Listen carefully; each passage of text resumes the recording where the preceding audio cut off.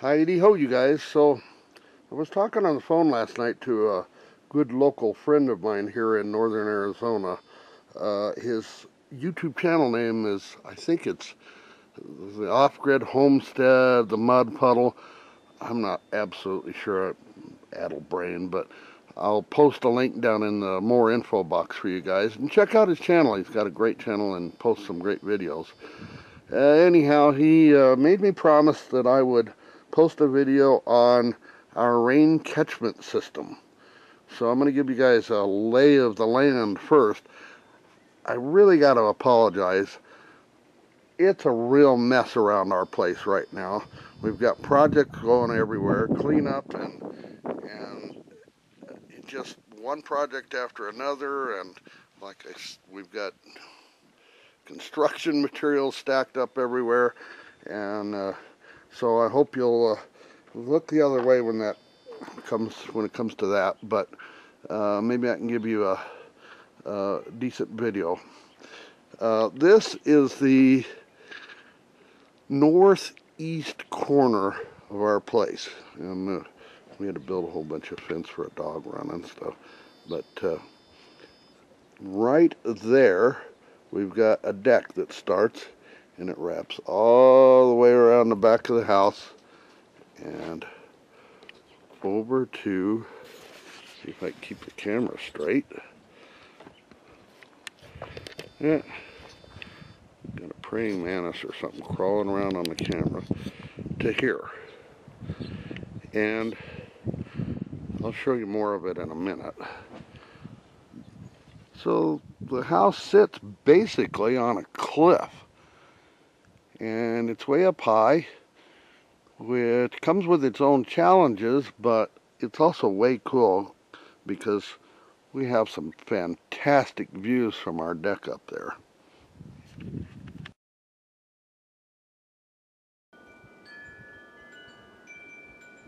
So this is the opposite corner from that first shot I showed you. This will be the, let's see, the southwest corner of the house. And from under here you can see the house sits on an outcropping of bedrock. And it's all these boulders, and that has its challenges as well. But I don't think it's going to move anytime soon. The area is not known for big seismic earthquake events, but I'd like to put some cross bracing between some of these posts under here for a little added support, just in case at some point. If you guys have any ideas on that, let me know. Anyhow, as you can see, we're on all these boulders, which makes it really hard to set up a ladder or even a scaffold to put rain gutters up on the eaves. So like I said, the deck wraps around the back of the house that way all the way, and right here it starts, it's covered. And I put this storm door in about a week ago because we're going to enclose all this, but the rain gutters start over there, and let's see if I can follow them. They go all the way around here. I'm stepping over construction materials here, and they go all the way down here and all the way to that corner over there. Because I can't put a ladder or a scaffold up, and like I said, folks, I really apologize for all the mess, but we're working, and it's a construction area. Because I can't put a ladder or a scaffold up, I had to design a scaffold and build it out of wood that cantilevers off of the deck. And I've got two 4x4 posts here, and the deck floor joists are 2x12, so we've got ratchet straps that go down and wrap around those and come back up, hold these 4x4s in place, and they stretch out. I have to build frame of the thing on top of it all. And then we've got ratchet straps up top here that wrap around the deck railing and wherever I can, around the post. So it makes a pretty stable platform, even built a handrail, to work on the gutters. And once you're up here, the gutters are at just the right height. You know, the eaves are at just the right height to put gutters up. Okay, so the downspouts come off of the gutters and they go into, let's see if I can come around this way and show you guys, what's called a leaf eater. And they catch all the big stuff and leaves and dead bugs coming off of the roof. And I think, let me get into a little bit of the math at this point. The house supposedly is 1,000 square feet. And with all the decks, I've been guessing that we've got maybe somewhere between 1,500 and 2,000 square feet of roofing. So for every inch of rain, we should get, somewhere between 9 and 1,200 gallons of water collected in our system. But once the rain comes through this leaf eater, it goes down into a first flush diverter. And this is just a piece of 3-inch PVC pipe, and there's a rubber ball in there, or not rubber but plastic. I'll show you. So yeah, the water comes into the leaf eater thing up there that separates all the bugs and leaves, and the water falls straight through the screen up there, and it comes down here, and we've got these long pieces of PVC pipe here. And down here in the bottom, there's an awful lot of glare on the screen on my camera, so I can't really see. This is made to screw off. Tough to do with one hand. And up in here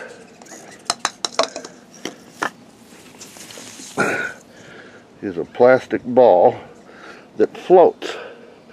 And it goes all the way up to a fitting in that T up there that is sized to fit it. So the water fills up and this floats, and once it gets up there, it seals against that and keeps any floating debris in this pipe from getting into the water supply. So down here on the bottom, there's a fine mesh screen on this little tube that, yeah, now I got it in frame, that collects any small stuff. And you can see we're collecting some dust and dirt and little tiny bugs and stuff in here. I gotta clean this out. Let me see if I can screw this off one-handed. If not, I'm gonna have to put the camera down. Okay, so on the bottom of here is a fitting, and I'm going to run tubing off from here over to some fruit trees, etc., so that we can make use of the water in this tube. But there's a rubber washer in here with a teeny little hole. I don't know if you guys can see it. I don't want to blind you. Anyhow, that lets the water out of this tube when it's done raining, so that it doesn't hold water and freeze. But it's such a small amount going through that tiny hole that the water backs up in here. Can I see my finger? And it gets diverted through that T. You know what? I'll go upstairs where I can see. So the whole idea is, when you get a downpour of rain, the first 20 or 30 gallons that goes down this pipe in the first flush diverter. All the dead bugs and bird poop and leaves, we don't have leaves here, but we have bits of pine trees, washes off and gets down in this pipe and gets trapped. Once the pipe fills up, the ball comes up to about here, seals against that fitting inside there, and the water gets diverted through the T and down this way. And that's, I put in some clear PVC tubing. I just got some buzz. Some clear, so I can see how much water is going through. And I call it my window of water. Anyhow, the water goes down. Let's see if I can come over here. Through that elbow. There's a T now. Another downspout, or first flush diverter, comes in from there, from behind the house over there, and connects here. And everything gravity flows with no pump down to a 2,500 gallon poly tank. And we're going to put another poly tank over beside it. And that'll pick up some other gutters and downspouts and stuff from over there. They're going to be tied together in a couple places so they fill up evenly. And then our water for the house comes from another poly tank. I'll walk over there and show you. We're back over on the northeast side of the house. There's a fridge that I just put there this morning. It doesn't work, and we're going to bury it for a little mini root cellar right over here. But there's, you can see where the trench goes, and way up on the hill there is another 2,500 gallon poly tank, and I'm going to put two more up there. So between those three and the two down below, we're going to have, what is that, 12, I don't know. I'll put it on the screen. Climbing up and down the cliff got me winded. I'm a little addled right now. So that tank is almost full. We got 1,900 gallons in there now. But I don't know if you can see it on this. Let's see. See if I can get it in frame here. Way up there. And the water, gravity flows down to the house, and then we've got a pressure tank in the house. Back off so we're not so shaky. Okay, so next spring, if I can get past the county inspectors and building department, I'm going to build a big carport over this RV, and it'll be double wide so we can park the tractor and side by side and everything on the other side of the RV. But we're going to build a, it'll just be a shed roof, and it'll come down, and we'll have a couple more poly tanks on it with first flush diverters and everything. And then those tanks down there and these here, my plan is to be able to pump water up to the tanks up on the hill over there. And then it'll gravity flow into the house.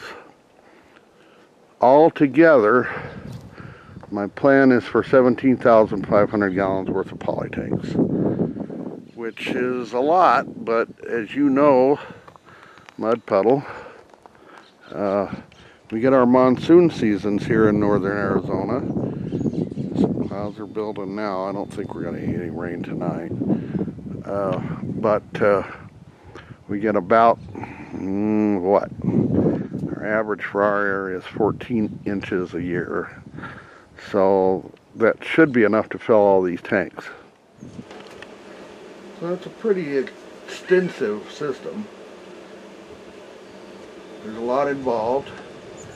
Mrs. Goat Hollow and I we're using about 25 gallons a piece per day right now. We're using a lot of techniques to reduce our water usage. The average use of water here in the United States is 100 gallons per person per day. So we're at about a half, or certainly less than a third of normal water use, which is a pretty good thing. Anyhow, it's going to cost us a pretty penny. I'm guessing probably somewhere between $12,000 and $14,000 altogether, which is a lot. Even, well, wait a minute, more, because we're going to add more tanks. So a little over 15. But I got some bids, or rough idea what it would cost to drill a well. And around here they're having to go anywhere between 400 and 600 feet down into the ground to drill wells. And they couldn't guarantee they'd find water, obviously.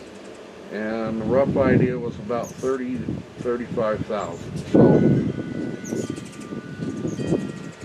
we're certainly going to save money. Water's all going to come free from the sky.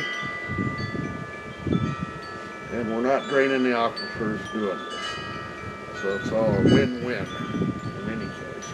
It's just a lot of work to put it all in. Anyhow, folks, I hope you enjoyed the video.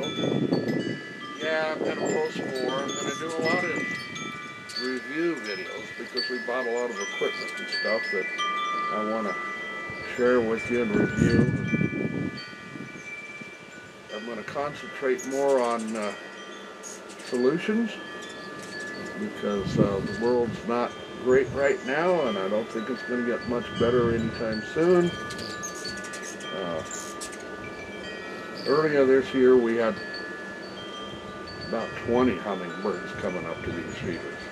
They're fun to watch.